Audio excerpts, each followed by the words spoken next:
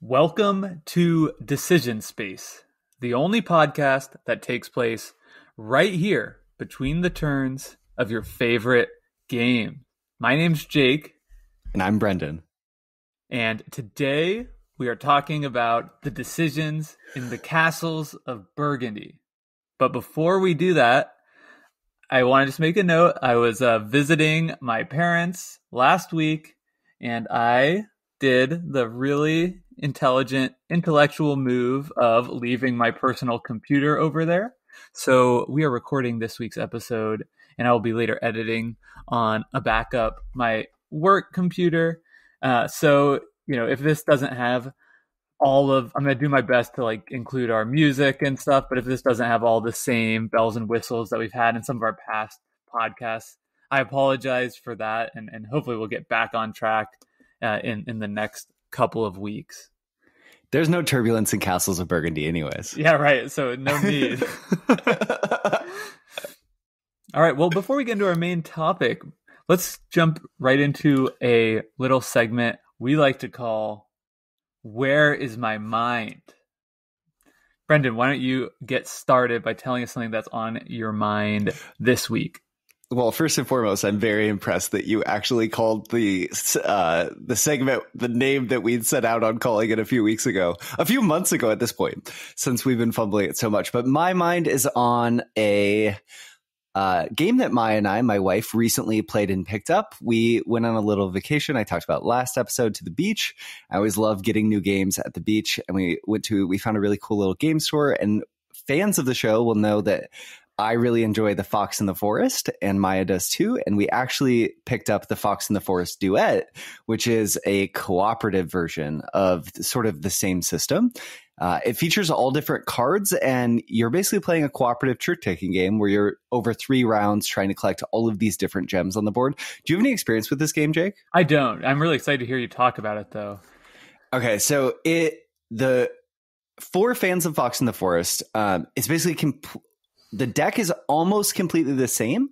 And for people who don't know Fox in the Forest, it's really interesting. So there's 3 suits and 30 cards overall. And the odd value cards have special powers when they're played. And the even value cards are just sort of regular cards. But this game actually integrates a little twist to that. So there's still, the deck sort of takes that same form, but there's different powers, because it's sort of a tug of war game where whenever you win tricks, you're moving in the direction of the player who won the trick on this track between these 2 different forests, trying to collect gems by landing on specific spaces along the track. And every card that each player will play has a number of paw prints on it, and you move the combination of paw prints between the 2 cards that were played. So Jake, if let's say you played a card with 3 paw prints and I played one with 2, and I won the trick, we would move 5 spaces in my direction. Okay. So it becomes this interesting push-pull where you're trying to have the right player win tricks at the right time and also move the right distance along the track to land on spots that still have gems and pick them up. The gems get sort of added between rounds, and it definitely has the game of working against the game, 2 players cooperatively, but it's a limited communication game. So you can't tell your teammate what cards are in your hand or what you're going to play, which is very, very difficult for my wife, Maya. I would play a card and she'd be like, "What are you doing?" Which can be tough because trick-taking games, sometimes we've talked about how they, at least within each atom of the trick, each time you get a new hand, it wanes in terms of decision spaces. So sometimes you find yourself just making a decision where it's like, I had no other choice. But I think the powers are really clever. It's definitely a game that I would like to play more. Some of the powers allow you to move in the opposite direction of who would win the trick. Or there's a card called Gift. It's the 7 value card that lets you play it, and then you swap you each randomly choose a card and give it to the other player. So you can really get to set each other up in an interesting way. The one power that remains the same is the Fox, which lets you switch the Decree card or the Trump card for normal trick taking. I don't know. It's fun. I would say I would love to play it with you at some point, Jake, knowing that you've played and enjoyed Fox in the Forest. A little bit less than me, but still enjoyed it. Yeah, that sounds really cool. My only experience with cooperative trick taking is The Crew, which I don't think you've played yet. I haven't. But you absolutely need to. But similarly, that has the same kind of limited communication, which I think is just such a fun aspect in cooperative games, because it just always really leads to like these emotionally resonant moments that are either like really frustrating or really funny as you aren't on the same page, or like, you know, the alternative to that is you are on the same page and you have this like moment of synchronization where you like mind meld with someone, and that's super cool to experience and feel as well. So I like these kind of games, and I'm sure I would enjoy that one as well. So maybe one to add to my list. I'd love to give it a try sometime. Yeah, definitely. And I would say even in our first game, Mai and I in the Fox and the Forest duet had those synchronization moments where we felt like we were communicating through the cards, and that's just bliss. It's totally. Like great design. Yeah. What's on your mind, Jake? So I have, as normal, been listening to a bunch of board game podcasts. I'm a fan of so many in this space, and driving back without my computer, but driving back nonetheless from my parents' house in Kansas afforded me a lot of time to catch up on some of my favorites. And I just wanted to highlight how cool it was listening to this most recent episode of Board Game Barrage. I imagine most of the people listening to this podcast might already be subscribed to that feed as well. If not, it's 3 or 4 hosts that do a really great job of bringing a lot of fun, banter, and energy to their discussions of games and gaming topics. It's a high recommend from me. But anyway, in their most recent episode, they did a little feature on your game, Enchanted Plumes. And that was just such a cool thing to see. It's so funny, the board game hobby, when you're starting out, it feels so big, but the more I engage with it, interact with people, the smaller and smaller this world starts to become. And this was just another really sweet moment of kind of the distance between me and the hobby that I really like to engage with felt a little smaller. I felt a little a friendship with the hosts over there, and obviously my connection with you in that game. It was just a really cool moment, and really fun to hear people that I've listened, for hours and hours talk about games to talk about one of yours. So I just wanted to point that out, and I'd encourage anyone listening to this podcast to head over there and give that a listen as well. Yeah, well put, Jake. I always love listening to Board Game Garage because you just get to sort of listen in to friends talking about games, which is very fun. And I will say for me, it was an extra special treat because not often do you get to listen to people talk about your game, or at least not for me. And I would say that my heart basically melted when I heard Mark say the words, "We played the game and it was good." And then I just kept thinking about it, or something close to that. And that was just like, okay, slam dunk home run. We actually listened to it in Maya and I together in the drive home. She'd never listened to an episode before with me. And she was like, wow, they actually like your game. I was like, thanks, Maya. Yeah, it seems like they actually do. How nervous were you when really nervous? Yeah. Highly nervous. I had no idea what was going to be going down, and I had interacted a little bit with Kellen on Twitter, and knew that he was having some difficulty with the 10 different colors in the games, which is something that I always knew was going to be difficult about the game. And I hate that because it has 10 colors, that it puts an undue burden on colorblind players to sort of, it makes it harder. And but I really appreciated him speaking to that and sort of talking through it. And my brother-in-law is also colorblind, and we've been playing the game over the weekend. So it's just really interesting hearing those perspectives too. Awesome. Well, hopefully your brother-in-law was equally understanding as Kellen about the frustration of grappling with all those color hues.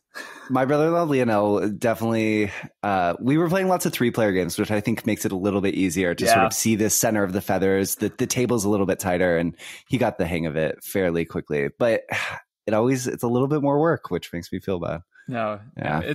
All right. Well, let's hop off of that topic and go right into our feature today. This is the Castles of Burgundy episode. I think it's an episode we've always known we would get around to sooner rather than later. And I'm excited that it is upon us. So let's jump right into our ratings and slogans for this great game. And because I am the host this week, Brendan, I'm going to make you go first. Amazing. I am doing a terrible job as a co-host because I wrote a synopsis, but I don't have it pulled up. So I am really quickly, while I'm pulling it up, going to give a little decision space fact, which is that when Jake and I decided to do the podcast together, Castles of Burgundy was actually the first game that we played just together online on Yucata. It was like we were just going to, do you want to just play Castles of Burgundy together? And we jumped in. But so fun little way to sort of bring the podcast full circle in a sense now at this point. So here's my synopsis. The Castles of Burgundy is a bit like building a house, except you don't always have the tools you need. Sometimes your neighbor walks across the street and takes your hammer. Other times the supplies you ordered never arrive. And that veranda you were going to build as the focal point, well, turns out you're just going to have to settle for a porch. Stefan Feld's Castles of Burgundy is a treatise on the benefits of interlocking systems in game design. By interlocking several rather straightforward systems, the game's decision space blossoms, and the dice input system adds just the right amount of uncertainty to make the decision space crunchy and rewarding without paralysis. 9.5 sheep out of 10. Fantastic. Well put, and high marks, but let's see if I can do a little better. Give me my hammer back. Okay, let's hear it. Let me hear it. Castles of Burgundy is a game that, since I first played it, has really inspired me. And I've always wanted to take the time to sit down and do a written review. I used to do that a lot more often for this game, but I could never find the words to really capture the essence of this game, which is why I'm so excited that this podcast is going to afford me the opportunity to really talk through it with you. So I know I couldn't do this game justice with a slogan, so I'm not going to try beyond just saying if for Euro-style board games, this is as good as it gets. 10 out of 10 for me. Wow, Jake's first 10 out of 10. Play the bugles! Oh, wait, sorry, we can't edit this week. My bad.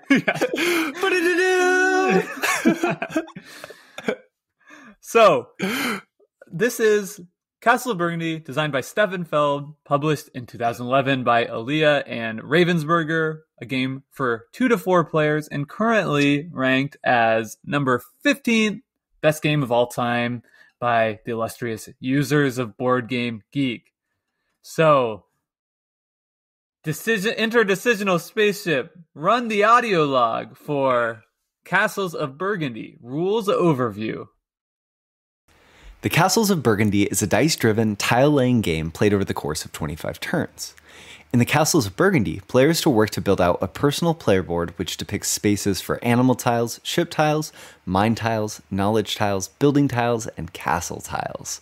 Each space on a player's board shows a die value and a color depending on the type of tile from those I mentioned previously, and only tiles matching the color depicted on a player's board may be placed in those spots. For example, green castle tiles may only ever be placed in a player's green tile areas on their board. At the start of each round, each player at the table takes and rolls 2 personal dice. The values rolled become the inputs for every action a player may take on their turn, in their pursuit to fill in regions on their board with tiles and perhaps ship out some goods along the way. There are 4 core actions in the Castles of Burgundy. 1, taking new tiles from the supply and adding them to the storage area of your player board. 2, moving a tile from the storage area of your board to the play area of your board. 3, selling goods. Or 4, gaining 2 workers. The choices available to a player in each action are dictated by their die values when they roll the dice. For example, when taking the first action, which allows you to take a new tile, you'll choose from a shared area on the board, which has tiles at 6 locations, each corresponding to a potential die value. If one of the dice you rolled is a 3, and you're using your 3 value roll to take this action, then you may only take from the 3 value area from that tile selection space. Workers, however, are special tiles that can be spent to allow you to increase or decrease the value of your rolls by 1, or more if you spend more worker tiles And these worker tiles offer some flexibility to the player, but they have to be used discerningly. Likewise, when placing a tile on your board, each potential location depicts a die value. So not only must you match the color of your tile to the color of on your board where you would like to place that tile, you must also use a die value that matches the die value depicted on the space you're playing to, using workers to adjust if needed, and if you have any handy. So for example, if I have a castle location on my board that's value 5, depicting value 5, and I roll a 5 and take the place a tile from my storage to the board action, using that 5 dice, I could place my castle tile on the 5 location without using any workers. Players receive points for finishing contiguous areas of the same tile type and compete with other players to be the first to finish all of a color on their boards. For example, the player to finish all of the blue tiles on their boards receives a large bonus, and the second player to do that will get a smaller bonus. In a 3 or 4 player game, the other players, well, there's no bonus remaining for them. Points also come from placing animal tiles, selling goods, certain buildings, and knowledge tiles. So there's many point paths vying for the player's attention. After 25 turns, the player with the most points is declared the victor. The Castles of Burgundy has a lot going on, so as always, I recommend having a quick look at the board or game setup to get an even better sense for the game. Wow, Brendan, that was a really fantastic rules overview. I'm so glad you recorded that and uploaded it to our spaceship's interface so that we could play it back on demand for the good folks listening to this podcast. So hopefully that gave you a little bit of an idea of how to play if you haven't played already. And now it is time to start talking about the decisions in Castles of Burgundy. So let's start out, as we always do, by talking through the decision space, what those decisions feel like, how big is this decision space we're exploring, and what type of decision space is this? Oh, the Castles of Burgundy is just, I feel like, such a hard game to tackle with the lenses that we have in some ways, because it's so interesting the ways that it plays out. So your board in front of you that you're always playing tiles to is just a waning decision space, purely, right? It starts very open and you have lots of numbers available to you. And then as the game goes on, you're closing and closing and closing the possible decisions that you can make, quite literally, though it never wanes to 0. And every round, there's this really interesting dynamic where the tiles available are waning, but the goods available could be going up, but could also be pulled out. So the feel of the game in terms of the type of decision space, it's like there are elements that are quite dynamic. And then also I would say elements that just strictly wane, but also every turn you have this really tight constrained input of I'm going to roll my 2 dice. And that's going to just dictate so much of what I can do. And then you add the workers that just adds that little, like you get served something at a restaurant and it just has the really nice crunchy onions on or something on top. It's just that little extra piece of bite that adds so much to the decision space. What do you think about sort of the characterization of type, Jake? If you had to put it in a category, where would you put it? Well, so I would push back a little bit about the strictly waning decision space on your board in front of you, because while it's true you as you play tiles to your estate as you're building up, that's less spots that you have. But quite often you can make intelligent choices to place a tile so that you actually are leaving yourself more available numbers or types of areas than you had previously. So I think in that way, it functions a little bit dynamically. Would you agree with that? I think that's really fair, and I think highlights the really important design decision that Stefan Feld made, which was the size of your estate.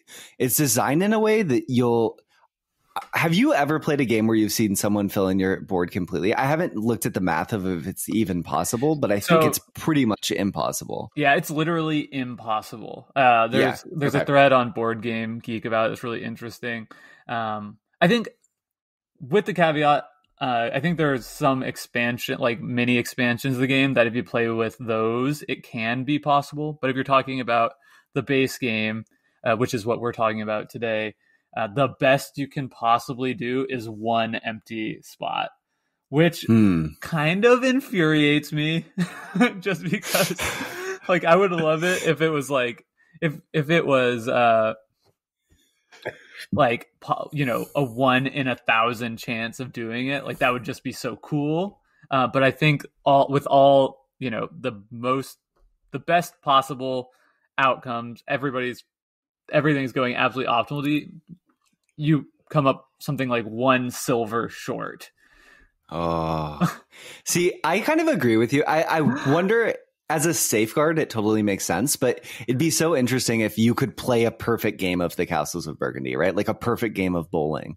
And to be able to brag about that feat would be really amazing. I mean, you still can. You can fill in everything but one, but there's something about like, what if the perfect game in bowling was like 299 instead of 300? You know, it doesn't feel quite the same. Yeah, absolutely. And there's many games like Patchwork is a good example of one where it's like nearly impossible but doable, and when somebody does complete their quilt or whatever, you know, they rush to Twitter and Facebook and post the picture and they're like, look what I've done. And you don't quite get that in Castles of Burgundy. So that is a tiny little knock against the game in terms of its bingo ability. So, anyway, maybe it's a 9.9999999. All right, so yeah, we got a little bit sidetracked there, but to bring it back to your original question about the feel of the decision space and the overall structure of it, using our waxing, waning, dynamic, and static framework, I think the best description of this game is actually one originally coined by a user in our Discord, Inder, who called Castles of Burgundy a punctuated dynamic space, decision space, meaning that while the decision space grows and shrinks over the course of the game, it's actually doing so on regular intervals. And those intervals are the beginning of each turn when the board refills with available tiles, increasing players' options, and then over the course of each round, it shrinks down again.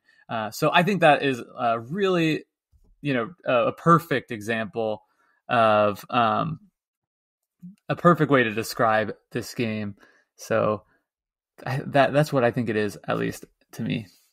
Yeah, I think that's really well put. And in terms of feel, I think drafting games often there's the potential for meanness to be experienced, right?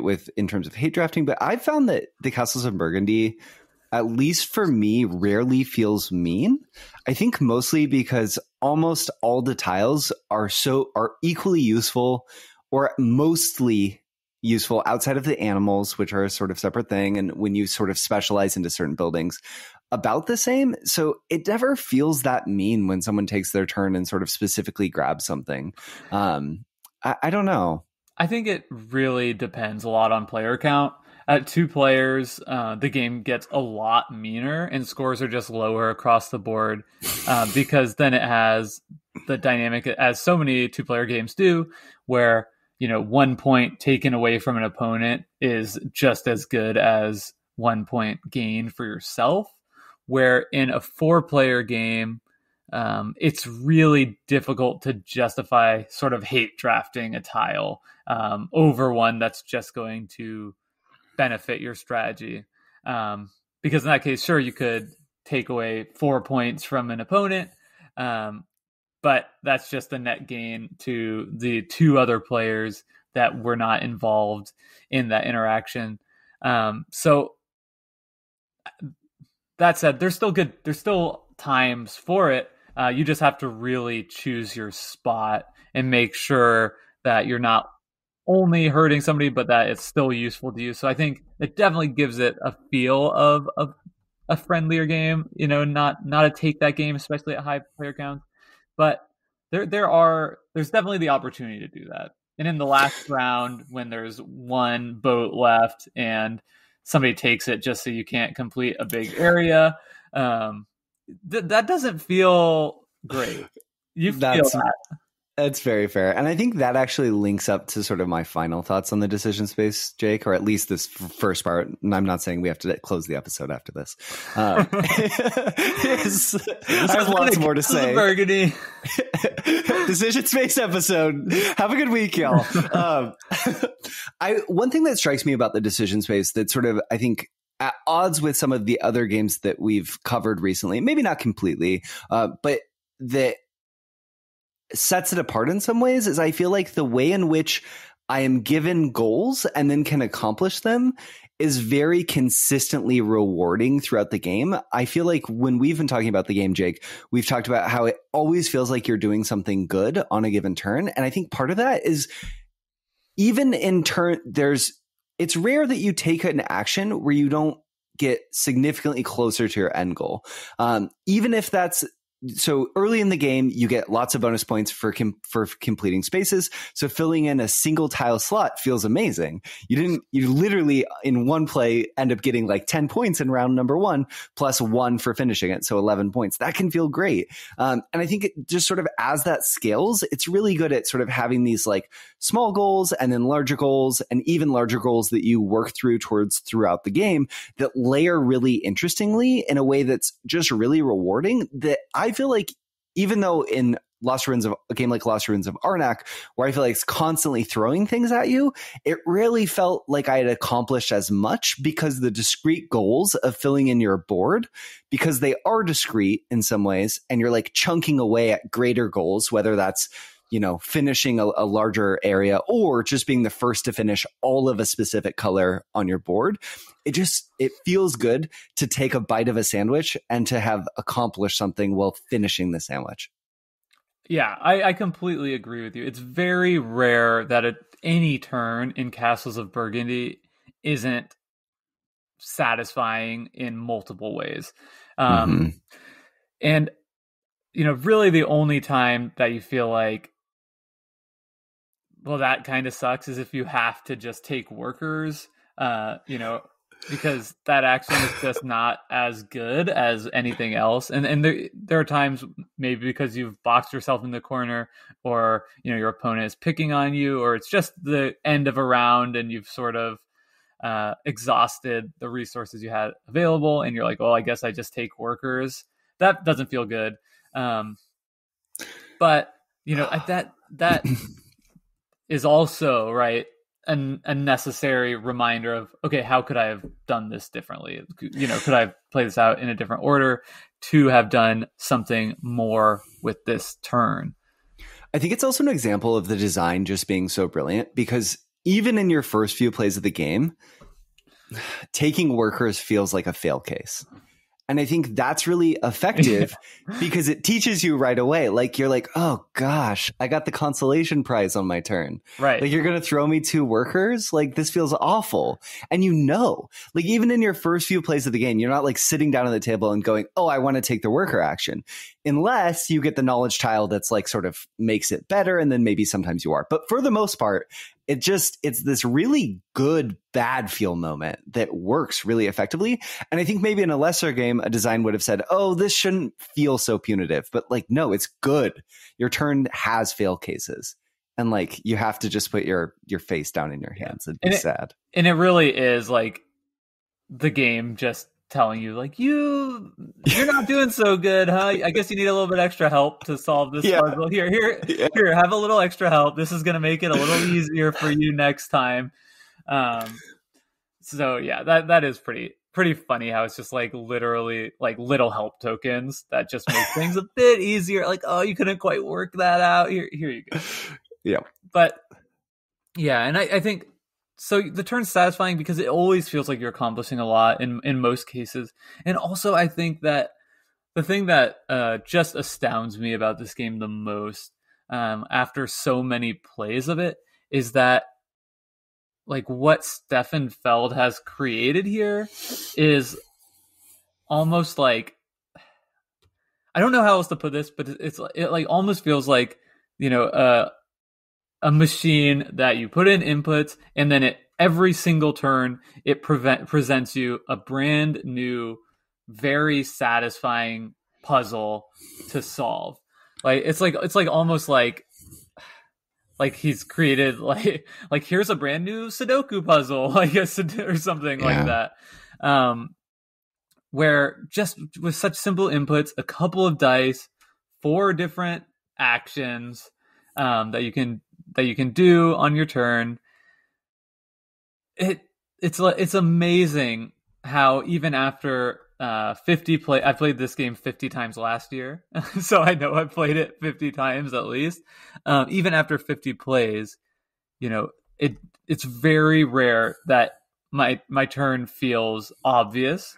It always feels good. Like I feel like I'm making smart decisions. And I feel like I really understand the puzzle. Like I understand what I'm trying to do. I can make really smart choices. I win a lot of the games I play online. I win in with friends. So I know I'm making smart choices, but I rarely ever walk away from the turn thinking that was definitely the best choice. It's there's like enough fuzziness there that you can't quite right. It's not knowable, but at the same time, it feels solvable. And I don't know. I feel like I'm really butchering this, but that's why I haven't ever written this article, because I don't know how to convey that. But there's something about that in this game that is unlike any other for just creating these perfect little like morsels of like, here's a fantastic new choice. Here's a fantastic new choice. And just like over and over again throughout the whole game. I have so many thoughts on the sort of I feel like you just made 2 separate things that I have responses to. So one is the sort of, I feel like that the engine that Stefan Feld's created is the sort of overlapping of these brilliant systems, where the game itself does such a good job of creating, of having these really simple, really, really simple systems that are constantly overlapping in interesting ways that keep it feeling fresh. And then that is paired with just the right amount of uncertainty, not just in the dice, right? Not just in your inputs, but also like uncertainty in the tiles that could come out, or the goods that you'll be able to get, or in what your opponents will do on what their your turn. opponents will do. Yeah. All of these things that make it so hard to be sure, that both makes it all of your decisions feel rewarding and exciting, but also keep you really engaged and wanting to keep making them and seeing how they play out. And I do really think that for me, the true sort of what makes the Castles of Burgundy, as you said, sort of like nearly, if not a perfect Euro game. And I agree. I think this game's just amazing. There's little elements we haven't talked about, but I really think the simplicity of the turn structure and then the complexity that blossoms from it is just so good, because really the 4 core actions are a veneer for enabling tons of other actions throughout the game. And then it's the way in which the dice are integrated everywhere makes it so easy to learn, but makes the game design so harmonious at the same time. Absolutely. And it makes it also an easier game to teach and get people into than it really has any right to be, I think. Because really, I mean, this is, to me, a pretty solidly like midweight game. There's a lot going on here, a lot of different tiles. But, you can tell people, hey, these are the 4 actions. They're all really easy to understand. And you're pretty much up and running. And that's sort of how I like to teach the game, is like explain the action to say, here's all these tiles. You can look at this little key on your board that kind of gives you an idea of what's going on, but we'll just kind of explain them as they come up. And you can teach the game that way and get into it really quick with some new, especially like new gamers, non-gamers. I really feel like it's grokkable in a way that so many other games kind of in this category that offers, equally satisfying choices are just not. They just feel way too much. When I first played the Castles of Burgundy, I found having to look up the effects of all the tiles, even on the game board, and like necessarily knowing what they do, burdensome. Like I just did. But the more I've played it, the more I understand what a boon that system is for the game, because there's so many more than 4 actions in the game. The 4 action system is a gateway to get to all of the other potential actions that are locked behind these different tiles in some ways, especially with the building tiles, right? So it enables more interesting dynamic turns by sort of putting actions behind actions and sort of almost obfuscating it just enough that the mental load, for some reason, right? If you were just presented with a lot of options and it sort of said do A, then do B, I feel like it would be more complex in some way than like, these are the 4 core actions. And yeah, if you add these tiles, they'll do these other powers. Yeah. And a lot of games do this. It's not like this isn't just specific to Castles of Burgundy, but there's something about the pacing that I think makes it work especially well too. Absolutely. It's so interesting because I think you're exactly right. There's some kind of like cognitive dissonance between like if you're like, hey, there's 16 different things you could do on your turn versus there are 4 things you could do on your turn. And like, oh yeah, sure, you could like play your boat and the boat does this, but that's not you. That's the boat kind of doing its own thing. That just happened, and it really makes it seem so much simpler. I mean, also I do think, we don't get too heavy into kind of the production design, and I haven't even interacted with the second edition of this game or whatever the newest edition of this game in person. I've got the old school Aaliyah one, but on those player boards, have you played with that version of the game? I have, yeah. So, do you know what I'm talking about? Like with each of the tile, it gives you like a little summary, a little picture of what it does, and I think that the iconography is very good for explaining what things do. You can't just look at it and know, but once you know, it's enough that you can look at it and be reminded.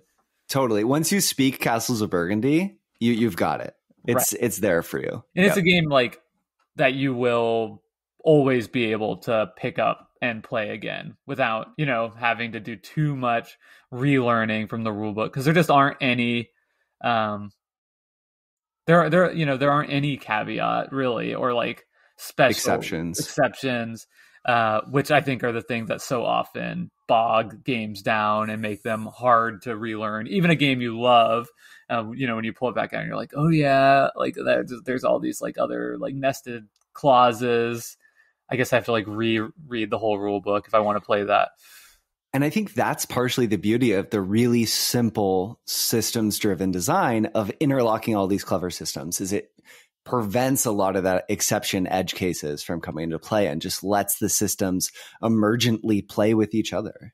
Absolutely. So what do you think is the most interesting decision that you get in a game of Castles of Burgundy? This is such a hard question, Jake. I feel like this game is so stimulating in so many different areas. But I think, and it's hard because all of your decisions are coming from your dice. So they all go back to round 1 to the same point. Can I pick one really quickly? Yeah.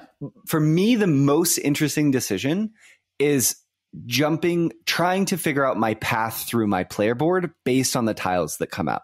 So I know that because of the points you're going to get the 2 different scale of points, your base points when you finish a space that are triangular in nature. So they go up at intervals that reward you significantly for them getting larger without being exponential. So you want to finish bigger spaces, but then you have the linear decreasing points for each round. So if you finish any contiguous area in round 1, you get 10, then 8, then 6, then 4, then 2. So those 2 things mixed creates such an interesting puzzle from where your first castle is and figuring out how to spread out. For me, that decision and always revisiting that hypothesis or being forced in a different direction just because, like I said, it's not going to be a veranda. It's going to be a porch, because your dreams sort of fall to pieces because the tiles just don't come out, or you they got drafted instead of you. I think for me, that strategic path through my physical space of tile laying is the most interesting decision. How about you? Yeah, that's interesting because you're sort of combining the decision of taking tiles and playing tiles together. That's interesting, Brendan, because you're just saying the game is interesting. Very interesting. No, I do. I mean, that's such a smart way of making the game feel more interactive than it really is too, because you're really feel the race, right? I think a lot of games that can be, point salad Euro games that can be described as multiplayer solitaire. This game, there are certainly elements of interaction because turn order matters, taking tiles from shared supply matters, but it's certainly closer to the multiplayer solitaire side of things than the other end of the spectrum, in my opinion. And I think those games can often, a lot of time people say, there's like not enough interaction, and people are certainly entitled. You like what you like. There's nothing wrong with somebody saying that. But, I've always felt that, those games can be really compared to like running a race, right?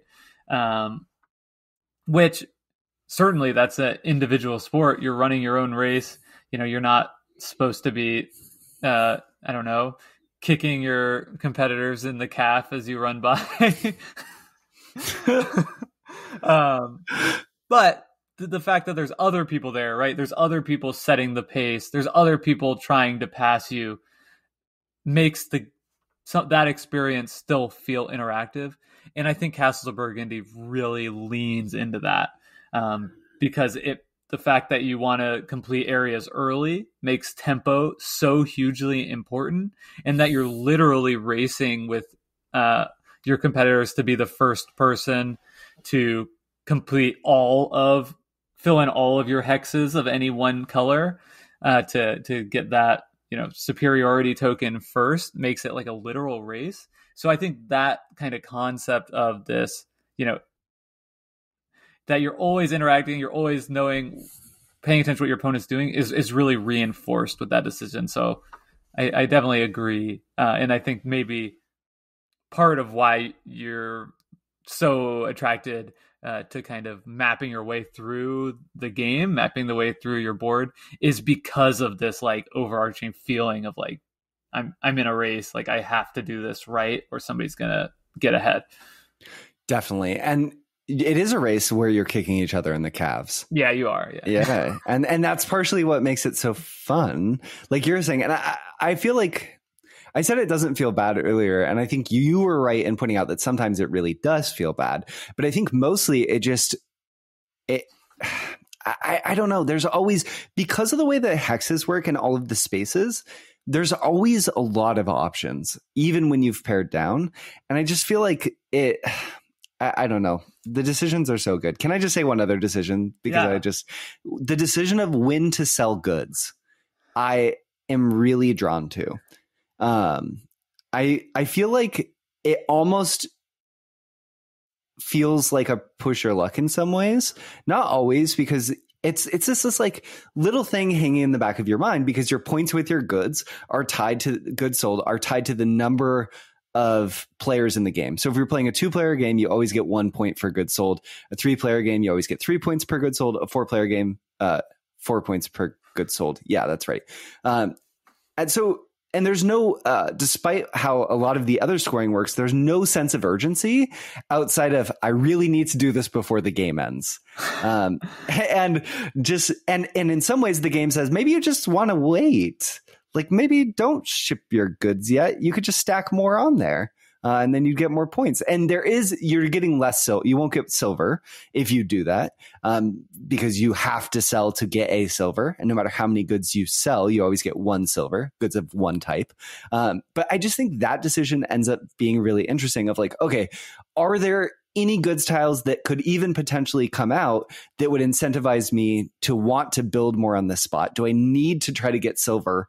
Because getting silver and buying more tiles is an important part of the tempo game also. So there's a lot. Like, if everyone's selling goods, then it's like, okay, maybe I need to ship out some goods to buy some tiles.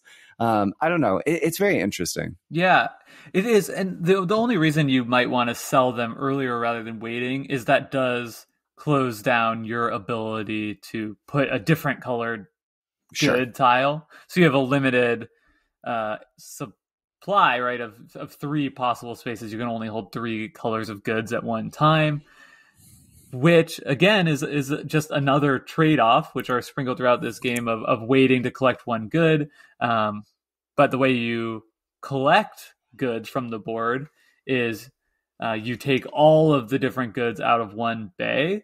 So if you're waiting and waiting and waiting, there's a good chance that you're wasting efficiency later in the game by, like, when you have the opportunity to take 2 or 3 different tiles. If you can only take one because your other areas are full, well, then you're just leaving value out there on the board.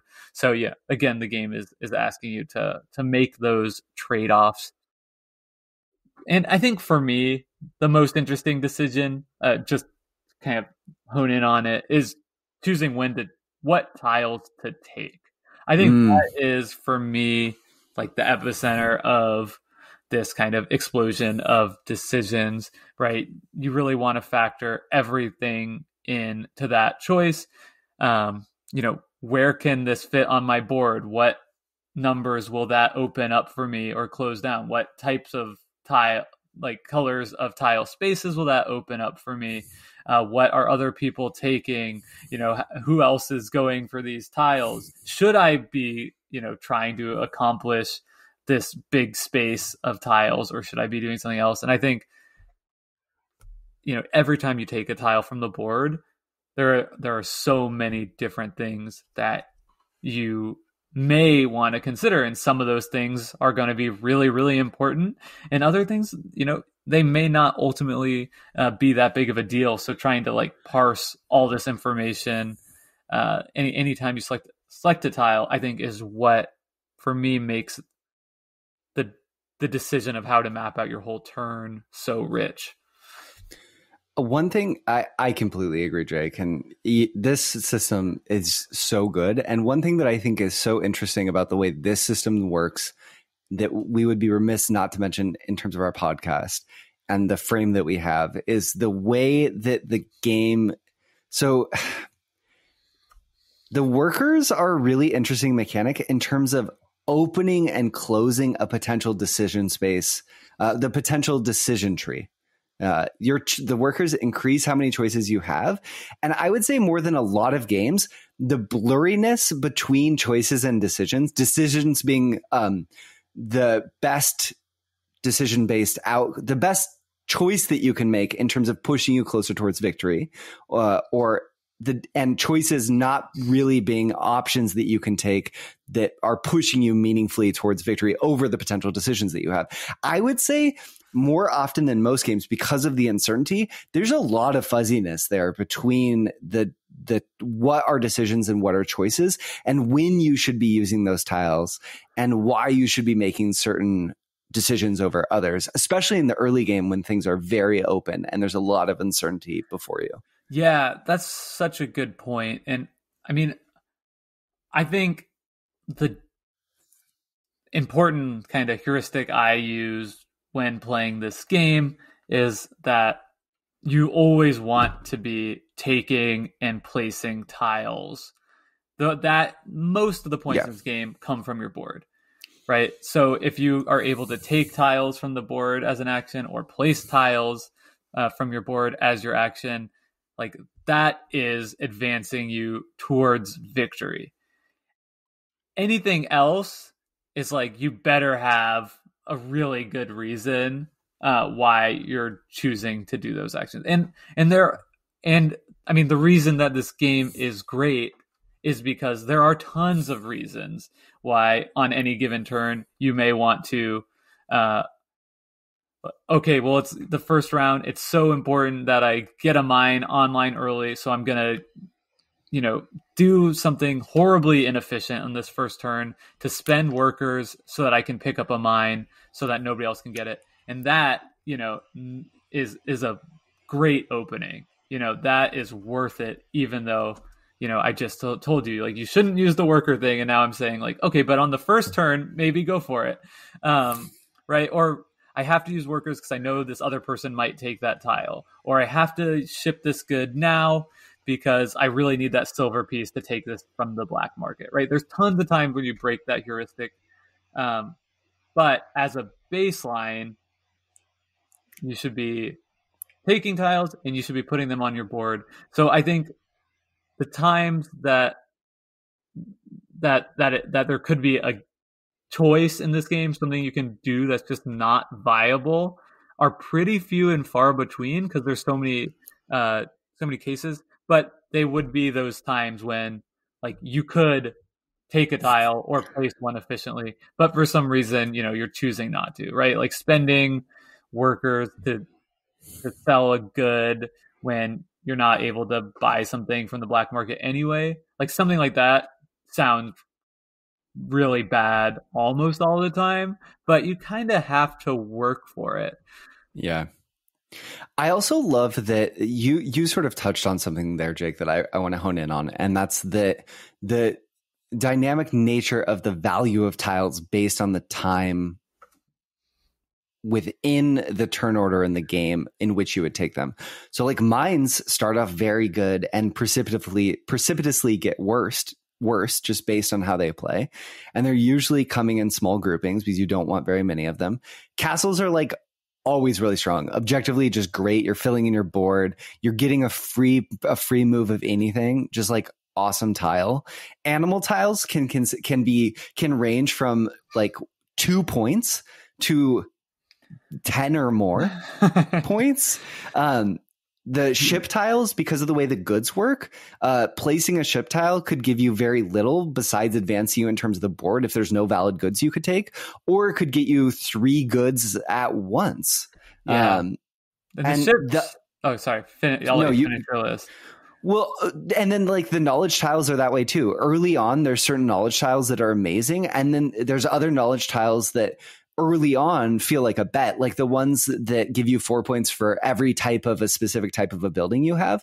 Taking that early, you're like, oh, I'm really committing to doing this, and I'm giving myself a vulnerability where other players can see that I want those buildings and will draft from me. But then getting those later feels good. And a lot of the action-driven knowledge tiles that allow you to do things, if you get those early, oh my gosh, they can be so good and feel very powerful and shape your whole strategy. And late in the game, taking one as a concession just to fill in a knowledge cluster grouping can just feel really bad. Like it feels kind of suboptimal, and buildings are just all over the place. There's just like some of this and some of that. And I think that's a real strength of the game too, is not all tiles are always equally as good. Yeah, great point. And I think you did a really good job to point out sort of the dynamic nature of those tiles. And what's cool is different tiles, right? Like the animal tiles, their dynamic value is based upon you, right? Your board, the decisions you've made. Where ships, for instance, are often really based upon your opponent. The way that the turn order changes is really interesting, where you've got a track, and whoever's furthest along the track is the first player, whoever's furthest back is the last player. But if you ever are to catch up to somebody on the track, you put your piece on top of theirs, meaning you overtake them, which creates the opportunity that playing a single ship could take you from last player to first player, which is a humongous value. Meaning, you essentially in that case would get to take 2 turns in a row, and right, which is fantastic, right? Because that means if you're last in a 4-person game, it's possible that 6 tiles could get picked off of the board before you even get a chance to go. So turn order really matters.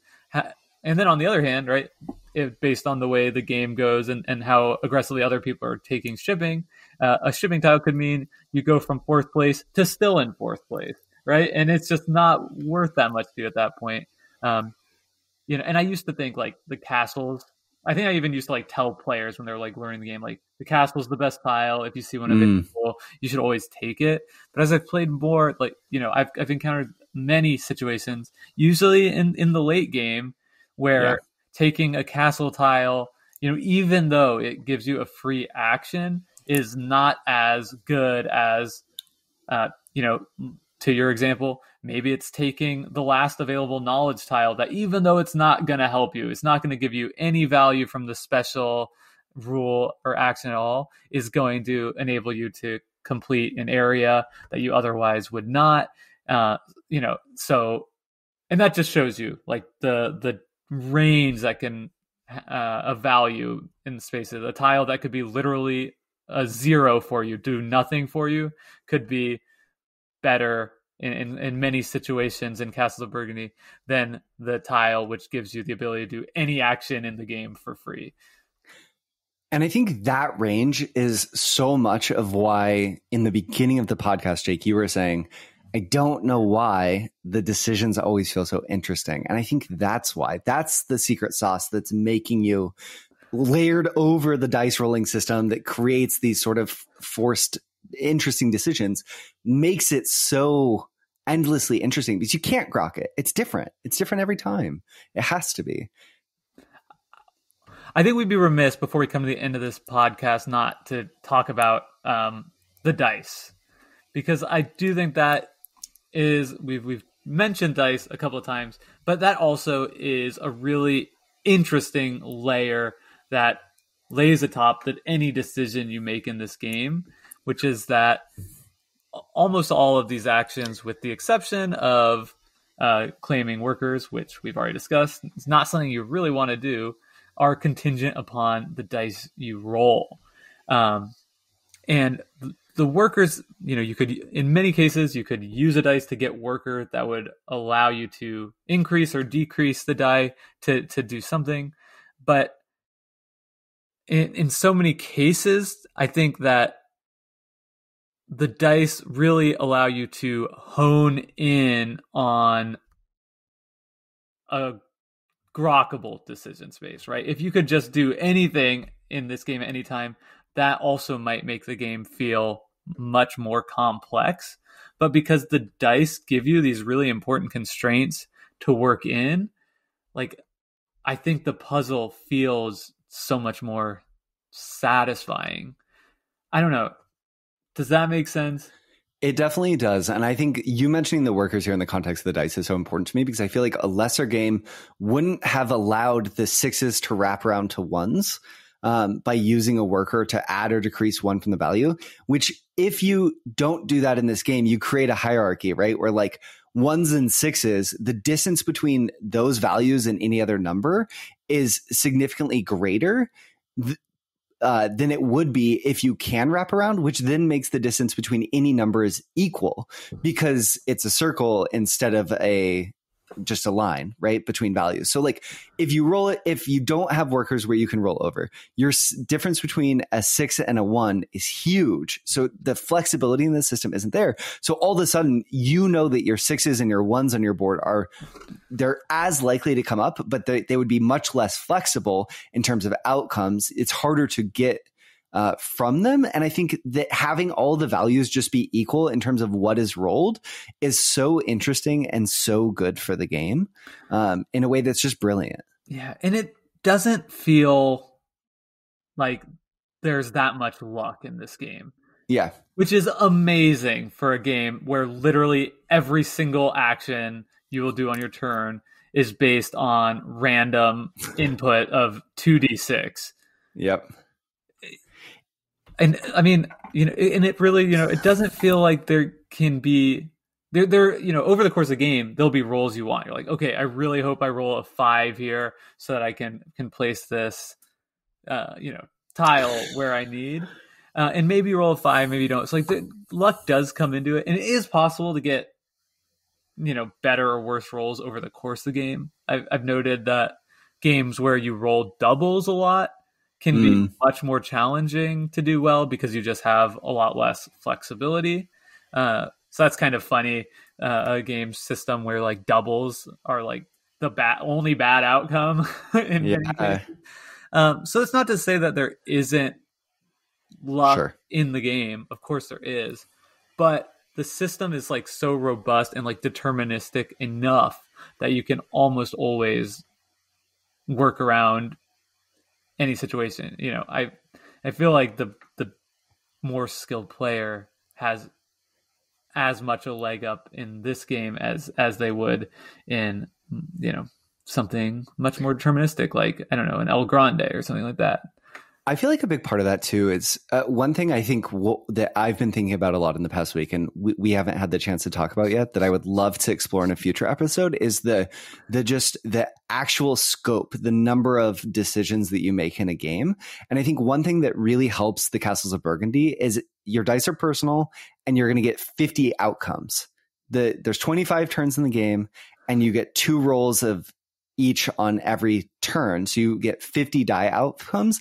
And I think that goes really far into reducing potential randomness, because that's a lot of instances of the die being rolled.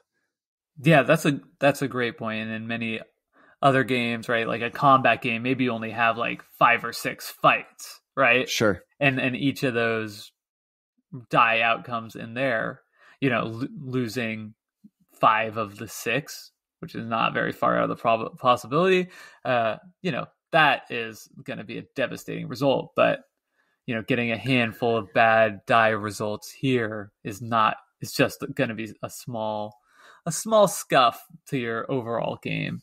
And even if using the workers feels bad, just by them existing means that there are correct times to use them, and gives you interesting decisions in terms of when to use your outcomes to smooth the randomness and the luck. And I think that's where a lot of the agency, of course, comes from too. Can I say one other thing about dice that wouldn't come into play in terms of how to play at all? Sure. When you're playing at the table, one thing that I miss so much about this game is it feels so good to be the first player, even just in terms of playing digitally, because you get to go first. But when you're the first player in physical, and you just get to be the one who's given the extra white die you roll. So there's an extra white die that is not any player's die, and it doesn't play into your inputs. It's literally just dictating what depot the goods go to at the start of each round. Something about that is just so fun. Like, oh, I'm first player and I have this special responsibility where I get to roll an extra die. And it's just, I love that about this game. It's fun. It's super fun. Yeah, that's a great point. It's been a while since I played this in person. I had almost forgot about the white die. The other thing that's amazing about the die is that because everyone rolls it along the first player turn, it's the game telling you without telling you, like, hey, like, you should really like pre-plan what you're going to do here. And I think that's just another super smart design decision that makes making decisions on your turn feel a lot more satisfying, because you don't have that same like time pressure. I guess if you're the first player you do, but then you have the most options, right? And it's a lot easier to make those choices. Or if you're the last player, you really have a lot of time to think about it, where you don't have to feel that burn of like, oh geez, am I taking too long? Are people like looking at me? I should probably just like do this. You get more of a chance to really grapple with that puzzle and appreciate it. It's another instance of that randomness and the potential for it to create a lack of agency, a design decision that increased the feeling of agency, because since everyone rolls their dice at the start of each turn, you can look at everyone's dice and you can make informed decisions. Yeah, definitely. All right. Let's do a couple just last questions, quick ones to end on. Okay. So what is your favorite tile in the game and why? I think this is a super Timmy answer, but I just like the animals. I just want all the pigs or all the sheep, and I want to score 16 points for placing a 4th pig when I already have 4 pigs in there, and I just want to just get them all nicely together, and it just feels great. What about you, Jake? I think my favorite is probably the science tile, just because they add so much diversity into the game. And I think a lot of times like taking 1 or 2 early can really change the game you're playing. Such a spike. Yeah, and also like I just have to say, like, I think the animal, only because you said that, I think the animal tiles are like by far the worst tiles in the game for just like for like trying to be like a try hard competitive person like me. Like they're the ones Such I'm a like, spike. I guess I'll take this stupid 4 pig, but because like I have to. But if you just think about it, right, it as soon as you take one, it telegraphs, right? You're the most vulnerable. Yeah. It's you're never gonna get to finish that 5 tile animal farm with all pigs. This is not going to work out. That's why I called them the Timmy tiles, but I just want to get all my pigs together. It just feels good. The dream. I love the dream of the veranda. Yeah. Even if I have to settle for my porch of pigs and chickens and sheep all together. Yeah. I mean, it can be done. It can be done. So, I mean, you gave this game a 9.5 out of 10. That's really high. I think that makes this our collectively highest. Maybe El Grande was higher. I can't remember. It's up there. They have to be right there. Neck and neck. So what, if you could distill it down, like what do you think makes Castles of Burgundy special? Why do you think it is a game that, 10 years on is still probably one of, if you're, on the Dice Tower Facebook page or Reddit board games, it's still a game that is just constantly brought up and recommended it for all kinds of people. Why do you think that is? What makes it so special? We've been pretty cerebral in sort of our analysis a lot of this episode and trying to unpack the different systems. And I think I'm going to take a slightly different approach and just say, I think partially what makes the Castles of Burgundy so special is just the fact that it feels good to play. It feels good to roll the dice. It feels good to fill in your board. It feels good to make the hard decisions that you don't know are always the right decisions. It feels good to be hate drafted sometime. It's a $20 game. We don't even talk about price very much. This is like a really affordable game, and there's so much game hiding in there. It plays fairly quickly too. I think that for me, I don't know why, but it activates so many different parts of my brain, and there's so much fun. And maybe it's just also that it appeals so differently to different people too. Like, I like the knowledge tiles, Jake. I think they do so much for the game. Like, I like when I get one early and it can really inform my strategy, but I wouldn't say that I find them super fun. And I think that's another really cool aspect of the game is there's a lot of room for different things to be equally viable. What do you think makes the Castles of Burgundy so special? Yeah, I don't want to disagree with anything you've said, because I think that's a really smart way of putting it. So just to echo that and say, the first time I played this game, I have like, this is my like desert island game, right? It just has that feeling where in the first play, you get to appreciate it enough that you start to realize like there's a lot here, right? This is, I don't know, maybe I'm alone in that, but I don't think so, because it's like such a highly regarded game. But from that first play on, you're like, okay, this is like a game I just know I could play over and over and over again, and I have, and I've never stopped playing it. And it's still, a top 3 game for me. And I really don't expect that to change. I mean, all good things must come to an end. I mean, Stefan Feld's still out there designing great games. So, never say never, but, it's been my number 1 or 2 game since the first time I played it. I feel like it sounds to me like, Jake, you're going to be chasing that one tile down perfect game for many years. And when you finally get there, then you'll go do all the math and say, was it really a perfect game? Are there more points I could have squeezed out of these systems? And maybe that's what it is too. It's a game that lets you dream and be happy with what you accomplish at the end, even if you couldn't accomplish your dreams. And that's a pretty cool game. Yeah. As one single tear rolls down my face, I look up from my board at my smiling friends and I say, y'all want to go again? Should that just be the end of the episode? Yeah.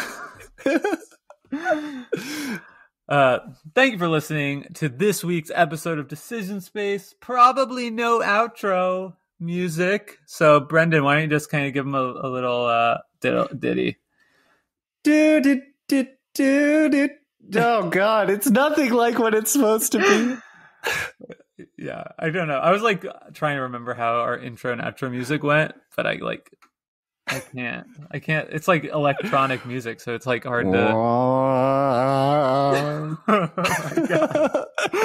What was that? Okay, right, sorry about your ears, y'all. Okay, follow us on Board Game Geek, I guess. Also on Discord. Also, if you have thoughts on the Castles of Burgundy, we want to hear them from you. We also have a Twitter. If you think we should use it more, you should tweet at us more. And next week, for all of our pre-planners out there, give me that fish, Jake. It's going to be, hey, that's my fish, right? Yeah, let's do it. I can't wait.